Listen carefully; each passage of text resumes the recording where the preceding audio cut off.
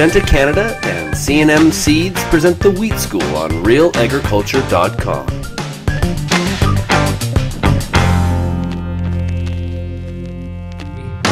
Obviously, we have Fusarium graminearum now in Western Canada. We're aware of it. Growers are trying to manage it, but one of the things I've heard you say or I've read is that it's also changing. The population's changing. Talk a bit about that.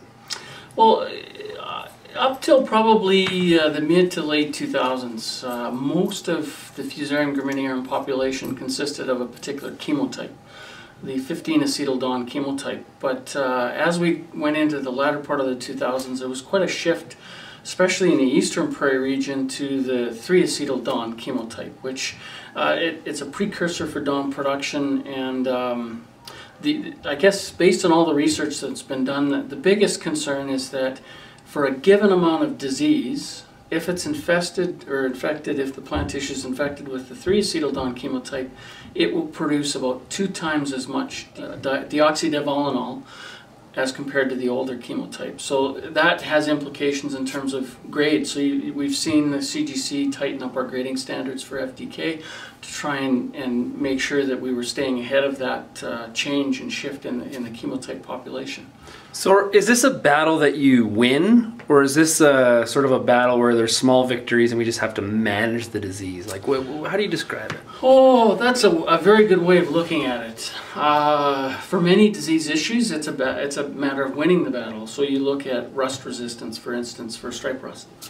You know, most of the varieties probably 10 years ago didn't have resistance. Now we're seeing more and more varieties with either an intermediate or a very good level of resistance. So that battle's won. Now, the issue there is there going to be a shift in the stripe rust pathogen. With Fusarium head blight, it's been a slow incremental improvement in the varieties that we have. So we haven't gone to complete immunity, but we've had a dramatic increase in the level of resistance and the level of resistance, especially in terms of DON accumulation in the infected cereal grain.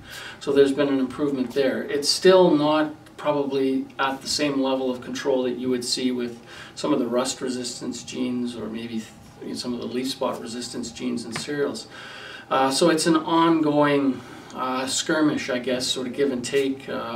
And in many cases, it's a difficult issue in that if you have very favorable weather conditions, you've got a lot of inoculum floating around of Fusarium, even using a combination of strategies, so growing wheat on a non-host crop, using a more resistant variety, and hitting that with a fungicide. Sometimes even using that combination of strategies doesn't necessarily give you the level of control that you would like. No guarantees. Yeah, but there's ways of tweaking things, and that continues to be looked at as far as the fungicide application technology, maybe additional timings rather than just one single timing, maybe a couple timings as it's just starting to head and a little bit later to try and extend that window of protection on that head. And you know, other things like research coming out of the States in that resistant varieties provide benefit as far as reducing the level of head infection, but there's indications that it also reduces the amount of infestation of residue.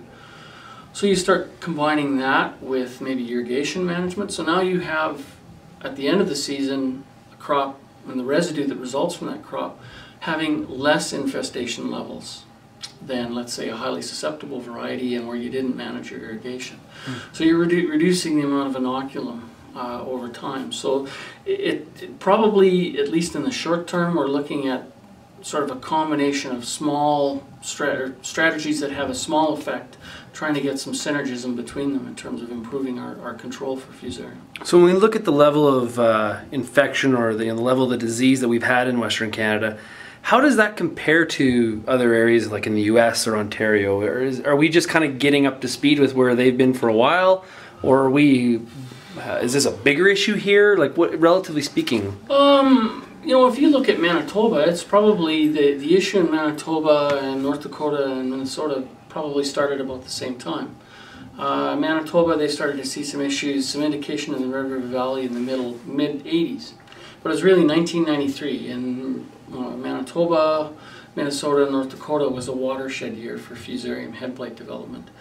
If you look at Ontario, you're probably looking more at maybe into the 80s, where it was starting to become more and more of an issue. So in the sort of central and western prairie regions, it hasn't been as much of an issue up until probably the last 5 to 10 years, in that we've seen the pathogen, Fusarium graminearum, become more frequently found, and in areas where it starts to occur, if you're growing highly susceptible crops like durum wheat or CPS or corn, it's starting to build up on the residue. So we're getting levels of inoculum that give us, ultimately end up resulting in levels of disease that are probably comparable to Manitoba. But you know, we probably, in terms of our environment, you know, we were probably not on this in the same league as, let's say, my colleague Richard Martin in Charlottetown, where they get some huge issues with Fusarium head blight. You know, given. Lastly, what's kind of one of the things that people still don't understand about it? Like, what misconception that a lot of growers still have when they talk to you about Fusarium? I think probably the issue is that the fact that there are different species of Fusarium. So it's important to know what species of Fusarium you have, first of all, because some of the Fusarium species have been around for a long time. They're nothing new, and they're not as aggressive or virulent as Fusarium graminearum. The other thing is that all of a sudden a grower detects some level of Fusarium graminearum in their grain, and they think that that's the end. Their crop, they're going to have significant levels of crop loss, and it's just simply not the case. You know, you have to have a series of years of tight rotation, highly susceptible varieties, and you need to build up the level of infested residue in that field in order to have a significant risk. So if you're starting to find trace levels of it, it's a signal. It's like the canary in the coal mine that I'd better start looking at what are my cropping practices, what varieties am I growing, can I try to extend the interval between cereal crops to try and mitigate some of that risk, and just learning more and more about the disease, I think, in terms of trying to stay on top of it. Thanks a lot, Kelly. No problem.